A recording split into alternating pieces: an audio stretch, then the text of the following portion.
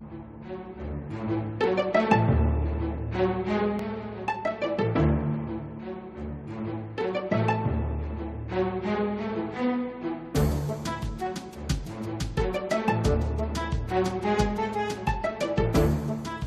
and welcome to Cleveland Classic Cinema.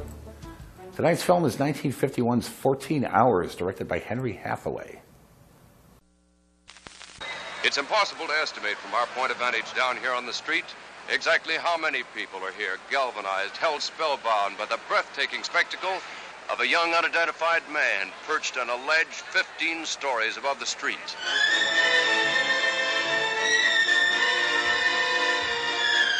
This is a story of suspense-filled seconds, moments of passion and dramatic fervor. A whole city keyed to fever pitch with the heartthrobs and heart-pangs of exciting people whose amazing lives burst into vivid relief in 14 startling hours. I don't know from nothing about what you think you're doing or why, but you look like a nice kid to me. I hate to see you make a bad mistake. You ought to come in and think it over. You think you can do anything with him? Do you want to talk? I don't know. Don't let him. Haven't you done enough damage? If you so much as speak to him. Okay, now listen, both of you. I got enough on my hands without this. I'm trying to talk your kid out of taking a dive. I could have gone on for a long time, except for this, and missed you by half an hour all the time. If you ever say that again, if you ever so much as touch her, I'll kill you. I'm going to do everything I can to get him back in. I'm sorry, but if there's any chance that he has a girl that might help get him back in, I'm going to find out about her, even if I have to be a little rough on you. Can't stand everybody crowding me, trying to make me do things. I've got to make up my own mind. Take her away now. I love you.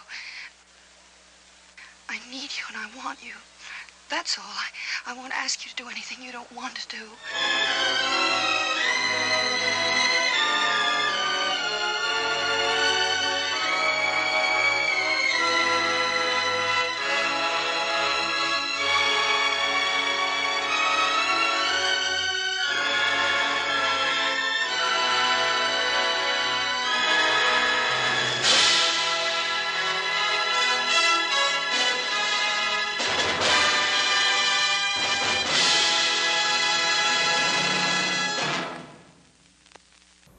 Time for another history lesson, and this one's going to be a bit offbeat. Don't fret, like every history lesson I impart, it has something to do with tonight's film. In the 1950s, there was no such thing as homosexuality. Not in public, anyway.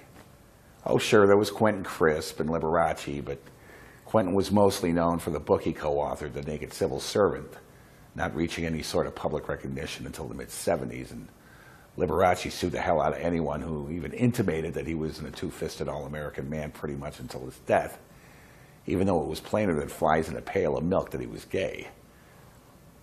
Now, the reason for this is because, as I just stated, there was no such thing as homosexuality in the 50s. There were plenty of gay men and lesbians, but to publicly admit that you were gay was tantamount to suicide, both professional and social. It didn't matter how well you did your job, how well you liked you were in the community, how good a person you were in every aspect of your life. If you were discovered to be gay, you may as well pack your stuff and move to another country. It was just instant pariah. There was no reasoning or explaining or anything like that. You were shunned. Things have improved tremendously for the LGBTQ populace these days, and that's a good thing in my opinion. I know a good amount of gay people of both sexes, although, to tell the truth, there are a lot more than just, there are a lot more sides than just two. And they're great people.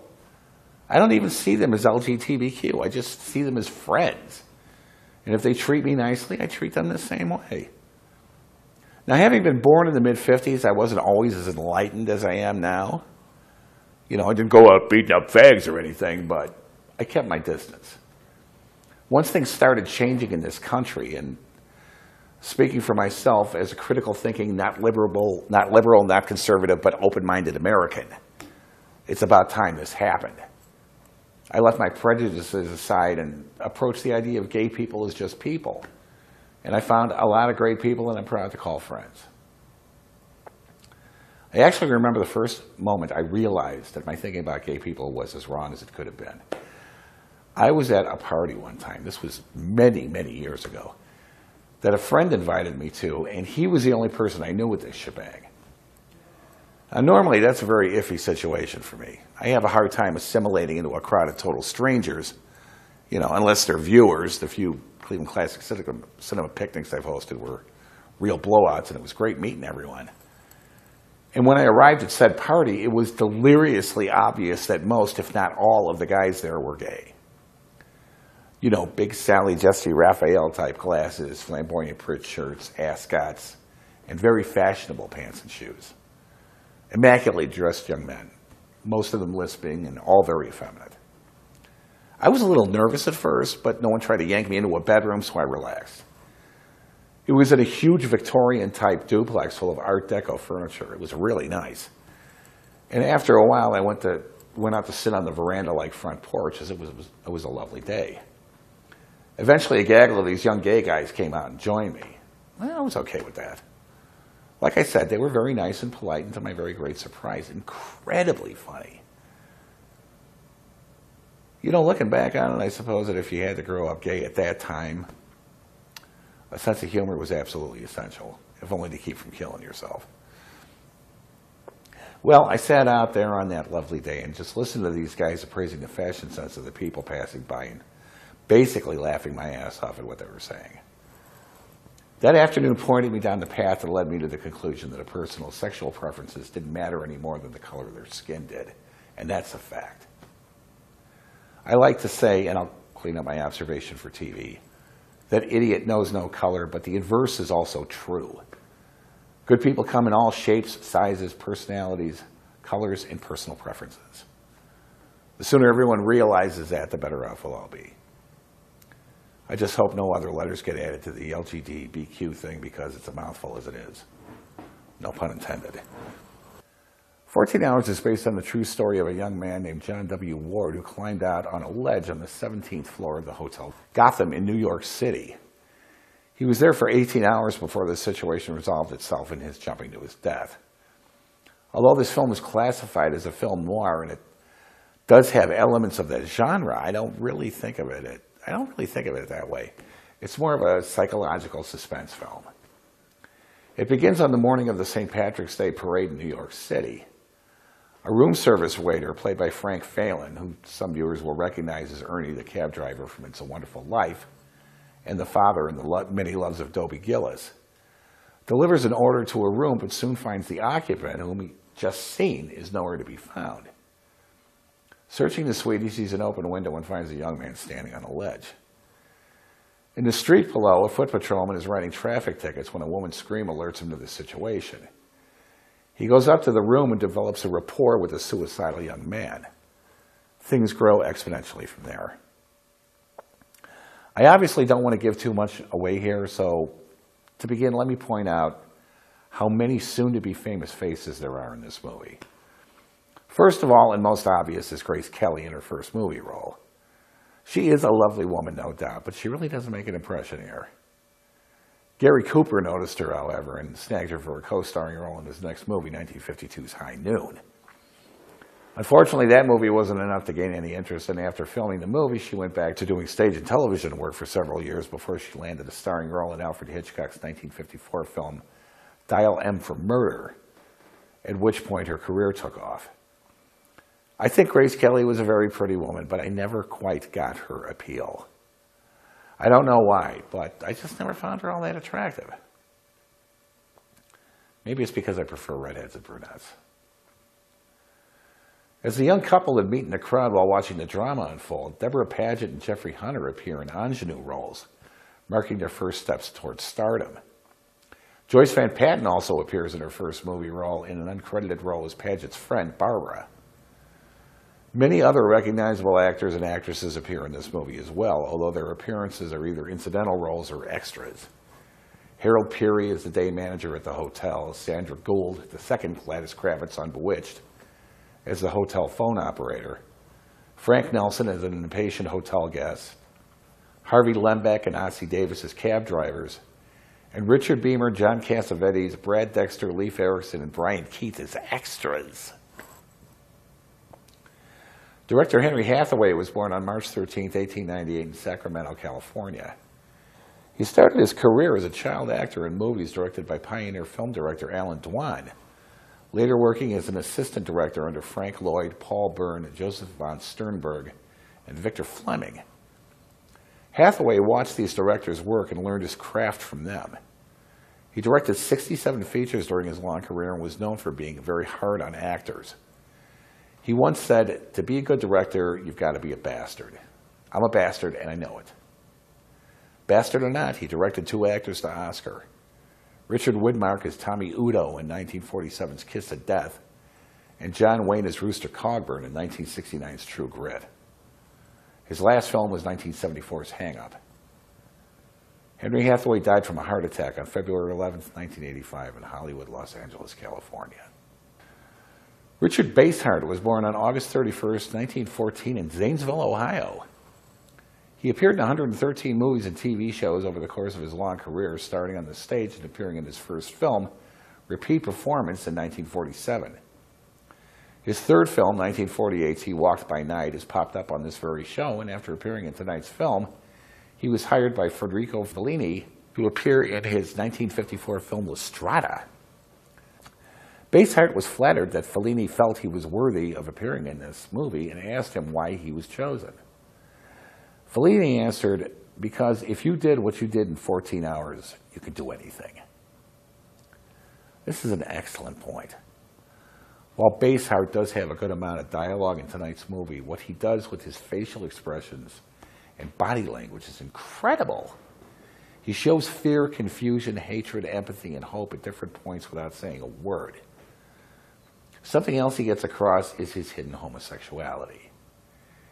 He's made up to look slightly, very slightly effeminate, but his reactions when his mother and ex-fiancé show up speak volumes, although the H word is never even hinted at, much less spoken. The subtext is there nonetheless, and it'll be easy to spot now that you know it is. Basehart is probably best remembered for his stint as Admiral Harriman Nelson of the Seaview in TV's Voyage to the Bottom of the Sea. He was quite busy in television all through the 50s and 60s and into the 80s. He had a marvelous voice, deep, commanding, but somehow reassuring at the same time, and did a lot of narration and voiceover work. He narrated the TV show Knight Rider and read a Greek poem for the closing of the 1984 Olympics in Los Angeles. Richard Basehart died after a series of strokes on September 17, 1984, in Los Angeles, California. Paul Douglas was born Paul Douglas Fleischer on April 11, 1907 in Philadelphia, Pennsylvania. He appeared in a scant 55 movies and television shows, which is kind of sad for someone of his talents. His father was a well-to-do doctor, and Paul grew up in comfort. While attending high school, he was bitten by the acting bug, but his love of sports was stronger, and he played football for a semi-pro team in Frankfurt before moving into broadcasting as a sports announcer and master of ceremonies. He dabbled in acting on the stage, but soon returned to radio, where he was Jack Benny's announcer for a time before going to work with Fred Allen and George Burns and Gracie Allen. At this point, he was a valued commodity in radio, making up to $2,500 a week when he suddenly decided to give all that up and return to the stage at $250 a week, playing the gruff businessman Harry Brock in the Broadway production of Born Yesterday with Judy Holliday and Gary Merrill. The show was a smash hit, and he remained with it through all 1,024 performances, picking up the Theater World and Clarence Derwent acting prizes. His first film was 1949's A Letter to Three Wives, directed by Joseph L. Mankiewicz. He was offered the part he originated on Broadway in the film version of Born Yesterday, but he turned it down after reading the adapted screenplay, feeling that his character had been watered down too much to push Judy Holliday and William Holden, the co-stars. He went on to appear in his own starring roles and proved himself equally adept at comedy as well as drama, appearing in a couple of lighthearted baseball movies, 1949's It Happens Every Spring, a film about a college professor that develops a liquid that repels wood, and 1951's Angels in the Outfield. Douglas had a natural likability about him that made him very engaging on screen. He seemed like the kind of guy you could have a beer with. Paul Douglas died of a heart attack on September 11, 1959 in Hollywood, California. He was only 52 years old. Agnes Moorehead was born Agnes Robertson Moorehead on December 6, 1900 in Clinton, Massachusetts. Called the Lavender Lady because her favorite color was purple, she started out in theater and radio, being part of the ensemble that made up Orson Welles' Mercury Theater on the Air, and later appeared in 112 movies and TV shows during her long career, starting with her role in the 1941 classic Citizen Kane, playing Charles Foster Kane's mother. Welles had wanted her to play the Nazi hunter in 1946 as a stranger, but the studio shot that idea down and the role instead went to Edward G. Robinson. She had first turned down the role she's best known for, that of Samantha's mother Endora in the TV show Bewitched, but changed her mind after running into Elizabeth Montgomery in a department store. Montgomery tearfully asked her in person to take the part, and Moorehead relented. She didn't like the role and was a bit annoyed that she was best known for it. Another thing she didn't like about it was having to get up at 4 a.m. every day to be in makeup by 6 a.m., and then usually working through to 8 p.m. at night. She was a pro, however, and gave the role her best. Unfortunately, she was also part of the ill-fated cast that worked on 1956's The Conqueror. Shot in the Nevada desert, a bit too close to where the government had been doing nuclear testing, just about the entire cast and crew, including Susan Hayworth, John Wayne, and director Dick Powell, died of cancer years later. Pedro Armendariz, who also contracted cancer from the shoot, killed himself on June 18, 1963, after finishing his last role, that of Karen Bay in 1963's Commercial with Love. Agnes Moorehead was an outstanding actress, and it's fitting that she was annoyed at being remembered for a role in Bewitched that was, to tell the truth, beneath her talents. Her performance in this movie as the bitterly disappointed mother of the main character is amazing. She goes from completely hysterical to playing the wounded woman without a pause, and it's incredible to watch. I should point out here that my use of the word hysterical is inaccurate. Hysteria is a medical term describing the condition of having the symptoms of a disease or a condition without actually having the condition itself. For example, an hysterical pregnancy. Learn something new every show. Agnes Moorehead died of uterine cancer on April 30th, 1974 in Rochester, Minnesota. There are quite a few other character actors in this film that deserve a bio, but time constraints prevent me from giving them the proper nod. 14 Hours is a very well-made movie. I know that the scenes on the ledge and in the window were shot in the studio, and I'm fairly sure the city was done in back projection, the same way I did this very show, before my producer decided to get fancy and use green screens like we do now. However it was done very well. The story is gripping, the acting is wonderful all the way through, and I think if this is your first time seeing this film, you'll appreciate it. So right now, sit back, relax, and enjoy 14 Hours, right here on Cleveland Classic Cinema.